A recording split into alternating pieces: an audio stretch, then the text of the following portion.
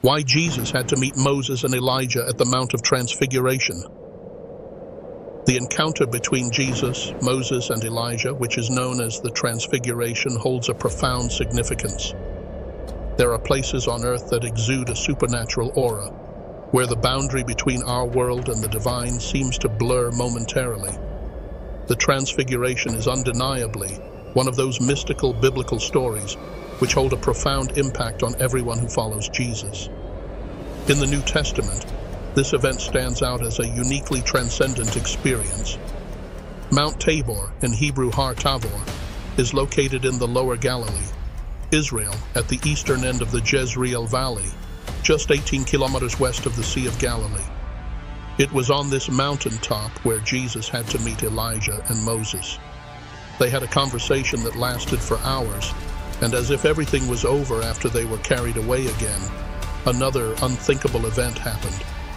Jesus, with his 3 accompanied disciples, namely James, his brother, John, his best friend, and Peter, to whom he said he would build his church, and the kingdom of hell could not overcome it, were also engulfed by the clouds. That's not all. Then there was a big voice that came from it saying, "This is my beloved Son, so you all should listen to him." Wow, what a day. You see, sometimes some place on earth feels unreal. If you have walked alone on any subway, you will understand this. Some places don't. This is exactly what happened. Even Peter could not hold his peace. He wanted to make 3 shelters there, he said.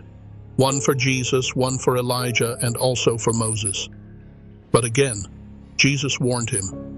He asks them never to share this with anyone until his death and resurrection. It felt as though, for a brief moment, the line separating our earthly realm from the celestial dissolved. How did Peter, John, and James recognize Moses and Elijah during the transfiguration of Jesus? Before we answer the question of how Peter knew it was Moses and Elijah with Jesus during that glorious event, we need to understand what led up to this experience. Luke places the Transfiguration 8 days after an intense ministry and teaching cycle. The 12 were sent out to preach, the 5,000 fed, the confession of Peter, and teaching about the cost of those who follow Jesus. Oftentimes in the Gospels, we see Jesus take time with his disciples in prayer after such concentrated periods of ministry. This prayer time is the setting of the Transfiguration of Jesus in Luke 9, Matthew 17, and Mark 9.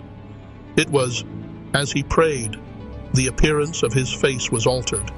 His robe became white and glistening. Verse 29. The word glistening literally means emitting light, which suggests a brilliant flashing light. Now that is a glorious scene. This incredible experience doesn't end there. The trio of disciples saw 2 men talking with Jesus, Moses and Elijah. But how did Peter, and presumably the other 2 disciples, know it was Moses and Elijah who were talking with Jesus? Some have commented that it was their appearance, with Moses looking like Charleston Heston, long white beard, and Elijah looking like an older and hairier John the Baptist. Maybe, but there might be more at work here to aid us in understanding how they were identified. First of all 3 Gospels place the revelation of Jesus as the Christ, the Son of God, 8 days prior to the Transfiguration. The key dynamic in this professional revelation is the identity of Jesus revealed by the Father, not put together by the intellect of Peter. The identity of Moses and Elijah at the Transfiguration of Jesus could have been revealed in the same way as the identity of Jesus was, through the revelation of the Father. Second, and more probable, the identity of the 2 men talking with Jesus was discovered as they talked with the Lord. The Gospel of Luke is the only witness to what the 2 men were talking about with Jesus, the departure of Jesus. The central term decease, NKJV, or departure, ESV, is the Greek word exodos. This means that the conversation between Moses, who led the people of Israel in an exodus from Egypt, and Elijah, who departed in his exodus from life in a fiery chariot, talked with Jesus about his coming, exodus in his death on the cross, and resurrection from the dead. This is how Peter most likely recognized that it was Moses and Elijah talking with Jesus. What an incredible experience of seeing the glory of God with Christ at the center and beloved saints with him.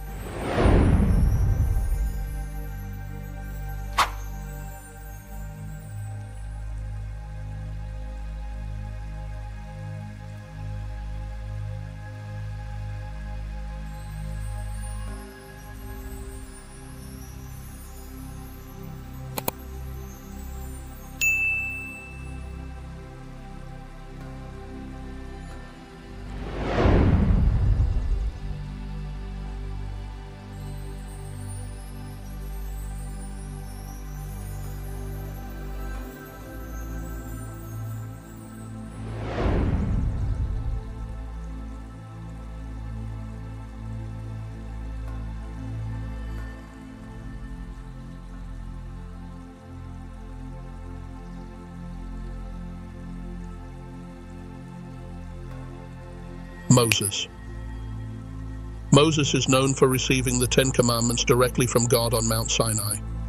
These commandments, constituting the foundation of Jewish law and morality, are revered as the cornerstone of the Torah, the sacred text of Judaism. Thus, Moses is deeply intertwined with the Torah, and his name evokes reverence and authority among the Jewish people. Furthermore, Moses' life was marked by extraordinary encounters with the divine. From the burning bush where God spoke to him, to the parting of the Red Sea, Moses was chosen by God to lead the Israelites out of slavery in Egypt and guide them to the Promised Land. His close relationship with God, marked by moments of intimate communication and miraculous interventions, cemented his status as a revered figure in Jewish tradition. Now let's fast forward to the end of Moses' life. According to the book of Deuteronomy, Moses died before reaching the Promised Land, as a consequence of a divine decree. However, the circumstances surrounding his death are shrouded in mystery and wonder. The Bible tells us that God himself buried Moses in a valley in the land of Moab, opposite Beth Peor, and no one knows the exact location of his grave. This act of God personally handling Moses' burial adds a layer of divine mystery to his departure from this world. Moreover, in the book of Jude in the New Testament, we find an intriguing reference to an altercation between the archangel Michael and Satan over the body of Moses. Although the details are scarce, this passage suggests that even in death, Moses was the subject of divine contention and protection. So, why did Moses meet Jesus before his death? Moses' presence alongside Jesus at the Transfiguration signifies the continuity and fulfillment of the law. Just as Moses received the law from God on Mount Sinai, Jesus embodies the fulfillment of that law and its ultimate purpose. Moses' appearance at this pivotal moment in Jesus' ministry underscores the divine continuity and fulfillment found in Jesus as the culmination of God's redemptive plan. Elijah, a prominent prophet in Israel's history, was known for his bold confrontation of idolatry and his unwavering devotion to the true God. One of his most famous demonstrations of God's power occurred during a showdown with the prophets of Baal and Asherah, arranged by King Ahab and Queen Jezebel. The challenge was to see whose deity would respond with fire to consume a sacrificial offering. Despite the prophets of Baal's fervent pleas, their gods remained silent. In contrast, when Elijah called upon the Lord, fire descended from heaven, consuming not only the sacrifice but also the altar itself, affirming the supremacy of the God of Israel over all others. Elijah's fearless commitment to God made him a revered figure among the Israelites. His ministry was characterized by miraculous deeds, including the raising of the dead, provision during times of famine, and divine intervention in battles. However, despite his significant role, Elijah's story took an extraordinary turn towards the end of his life. Instead of experiencing death like other mortals, Elijah was taken up to heaven in a whirlwind accompanied by a chariot of fire. This dramatic departure solidified Elijah's status as one of the greatest prophets in Jewish history. Now, the reason why Elijah met Jesus before his death is multifaceted. Firstly, Elijah's appearance alongside Moses at the Mount of Transfiguration signified the continuity of God's plan of salvation. Just as Moses represented the law, Elijah represented the prophets. Their presence affirmed Jesus as the fulfillment of both the law and the prophets, as he himself declared, Matthew 5:17. Secondly, Elijah's unique experience of being taken up to heaven without experiencing death made him a symbol of the resurrection and eternal life. By appearing with Jesus on the Mount of Transfiguration, Elijah likely served to foreshadow Jesus' own resurrection and glorification. Moreover, Elijah's presence may have comforted Jesus as he faced his impending death, reminding him of the victory over death that awaited him. In essence, Elijah's meeting with Jesus before his death underscored the continuity of God's redemptive plan, affirmed Jesus' identity as the fulfillment of Scripture, and provided a glimpse of the resurrection and eternal life that Jesus would bring through his sacrificial death and glorious resurrection. The Transfiguration event holds deep significance beyond just a change in Jesus' appearance. It serves as a powerful affirmation of Jesus' divine nature and his pivotal role in the relationship between God and humanity. Firstly, the Transfiguration reveals Jesus' divine side in a remarkable way. The radiant transformation of Jesus on the mountain peak wasn't merely a visual spectacle, it was a profound manifestation of his true nature as the Son of God. In this moment, Jesus transcended his human form to display his divine glory, showing his intimate connection with the divine realm. Moreover, the Transfiguration underscores Jesus' continuity with past leaders like Moses and Elijah. These revered figures from Israel's history symbolize the law and the prophets respectively, representing the foundational elements of God's covenant with his people. By appearing alongside Moses and Elijah, Jesus affirms his role as the fulfillment of the law and the culmination of prophetic expectation. He doesn't abolish the teachings of Moses or the messages of the prophets, but fulfills them in his person and mission. The Transfiguration, therefore, serves as a bridge between the old and the new, highlighting the seamless continuity of God's plan of salvation. It shows that Jesus isn't an isolated figure, but stands within the rich tapestry of Israel's history and divine revelation. His divine nature and unique place in God's narrative of redemption are unmistakably affirmed through this extraordinary event. Elijah was a prophet on a mission to bring the people of Israel back to God. But what's the deal with the Transfiguration? It's more than just Jesus changing his appearance, it's a big deal. The Transfiguration shows Jesus in his divine form, connected to God and carrying on the work of past leaders like Moses and Elijah. For Peter, James, and John, it was like a sneak peek into the awesome things to come. So why pick this mountain? Mountains in the Bible aren't just hills. They're special places where God shows up big time. Remember Moses and Mount Sinai. That's where God gave him the 10 Commandments, laying down some serious rules. Fast forward to the New Testament, and Jesus' Transfiguration happened on a mountain too. The Mountain of Transfiguration is a big deal for a few reasons. First, it's like a divine stamp of approval. A voice from heaven confirms that Jesus is God's Son, and his teachings are super important.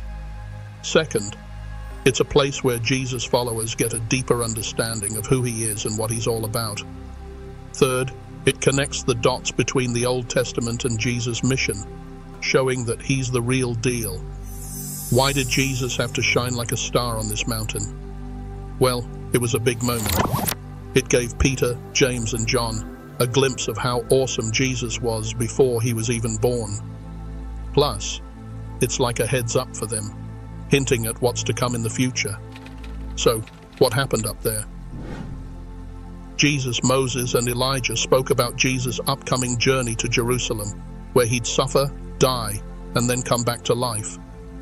After the mountain experience, Jesus and his disciples went back down, ready to face the challenges ahead. The Transfiguration wasn't just a flashy show, it was a prep session for what Jesus was about to do. It reminded everyone that Jesus is the answer to humanity's biggest problem and the fulfillment of ancient promises. The Transfiguration showed Jesus in his divine glory, giving us a taste of what's to come in the future. It wasn't just a cool trick, it was a promise of a transformed world where Jesus reigns supreme. And with God's voice backing him up, it's clear that Jesus' teachings are what everyone needs to survive. So let's listen up and follow his lead. What significance does the Transfiguration hold for non-Christians? For non-Christians, the significance of the Transfiguration lies in its universal themes and spiritual insights that transcend specific religious beliefs.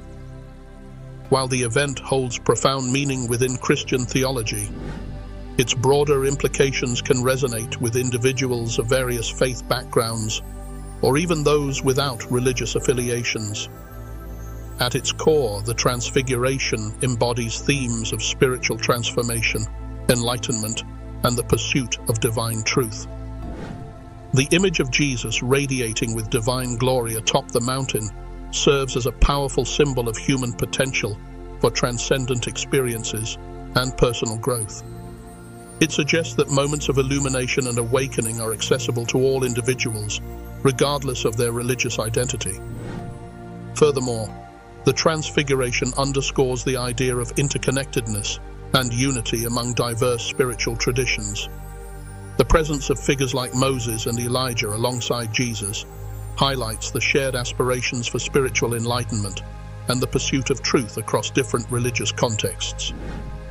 This inclusivity invites non-Christians to reflect on the common threads that unite humanity's spiritual journey and to recognize the value of diverse paths to enlightenment. Moreover, the Transfiguration offers a glimpse into the transcendent realm and the possibility of encountering the divine in ordinary human experiences.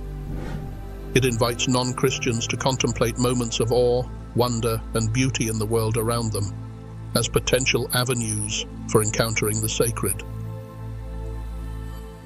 Overall, while the Transfiguration holds deep significance within Christian faith, its themes of spiritual transformation, unity, and the pursuit of divine truth can inspire and resonate with individuals of all backgrounds, offering insights into the universal human quest for meaning and transcendence. Peter, James, and John were not chosen by chance. They formed an inner circle within the larger group of disciples, often being closer to Jesus during critical moments in his ministry. This inner circle suggests a deeper level of trust and intimacy between Jesus and these three disciples. By selecting Peter, James, and John as witnesses to this miraculous event, Jesus reinforced their faith and provided them with a unique encounter with the divine. But why these three disciples specifically? What was it about Peter, James, and John that made them suitable candidates for this extraordinary experience? One reason could be their leadership potential. Peter, in particular, was often portrayed as a leader among the disciples, despite his impulsive nature. His confession of Jesus as the Christ, the Son of the living God, earned him praise from Jesus and indicated his leadership potential. Matthew 16:16-19. James and John, the sons of Zebedee, were also prominent figures among the disciples, often accompanying Jesus on important occasions. Matthew 17:1, Mark 14:33. Their leadership qualities may have made them ideal candidates to witness the Transfiguration and play key roles in the early Christian community. Another reason could be their proximity to Jesus. Throughout his ministry, Jesus formed close relationships with his disciples, but Peter, James, and John seemed to enjoy a special closeness with him. They were present at pivotal moments in Jesus' life, such as the raising of Jairus' daughter and the agony in the Garden of Gethsemane. This closeness may have allowed Jesus to trust them with the extraordinary revelation of his divine glory at the Transfiguration. Additionally, Peter, James, and John were likely chosen for their faith. Despite their flaws and shortcomings, these disciples demonstrated a willingness to follow Jesus wholeheartedly. Peter, in particular, showed great faith when he stepped out of the boat to walk on water, Matthew 14:28-31. James and John also exhibited faith when they left everything to follow Jesus, Matthew 4:21-22. Their faithfulness and commitment to Jesus may have made them suitable witnesses to the Transfiguration. Furthermore, Peter, James, and John played significant roles in the early Christian community. Peter emerged as a prominent leader among the apostles, preaching boldly on the day of Pentecost and playing a central role in the spread of the gospel, Acts 2:14-41, Acts 10:34-48. James, the brother of John, was one of the first disciples to be martyred for his faith, becoming a symbol of steadfastness and courage, Acts 12:1-2. John, often referred to as the disciple whom Jesus loved, went on to write several books of the New Testament and played a crucial role in shaping Christian theology, John 21:20-24, 1 John 4:7-21. Their leadership and influence in the early Christian community may have been foreshadowed by their selection as witnesses to the Transfiguration. The selection of Peter, James, and John for the Transfiguration was not arbitrary. It was a deliberate choice by Jesus.